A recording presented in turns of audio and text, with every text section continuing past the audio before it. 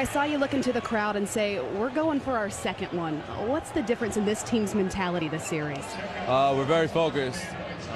We have a lot of confidence in what we have as a team, and we come out and we play well like this, anything's possible. And then we have special players having special nights, like Bron tying MJ for 8 consecutive 30-point games, and as well as other guys filling in the pieces.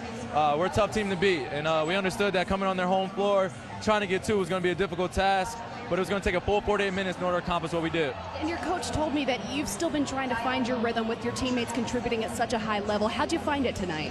By just being aggressive, also being pissed off, coming out and just really taking the initiative on the defensive end, and just coming out and just trying to get my teammates involved while being aggressive.